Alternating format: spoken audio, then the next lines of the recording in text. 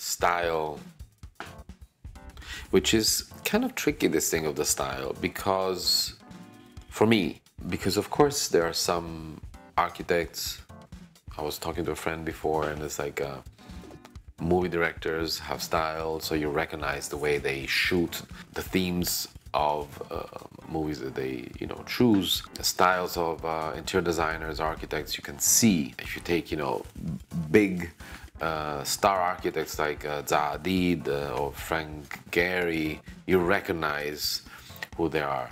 But that's understandable. Already if you see Renzo Piano, I don't know if you can really recognize where his hands have worked on.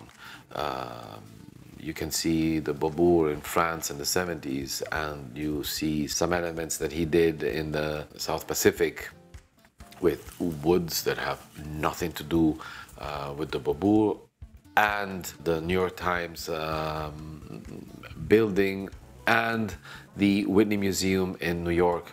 They have no connection. If you know who he is, you can see that thread that ties all of his works. And same as directors, movie directors. If you think about Kubrick, all of his movies are different. You can see the thread because the way he shoots probably is it's recognizable. But they're all very, very different movies and very different styles.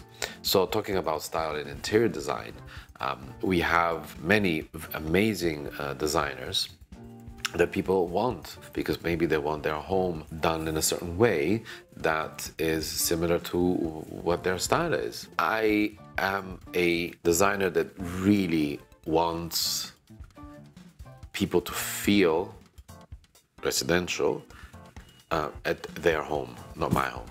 My style is where you are, and I transform and I give back. So this is what I feel I'm strong at too. For retail, I have the client tell me what the product is, who are the potential customers, and then I transform and I give back.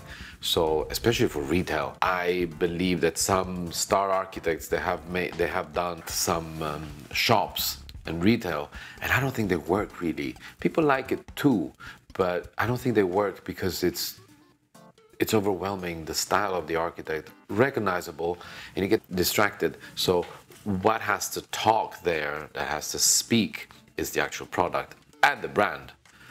And then we will talk about the identity of the brand. That is one of the most important things, fundamental, in order for a brand to be successful.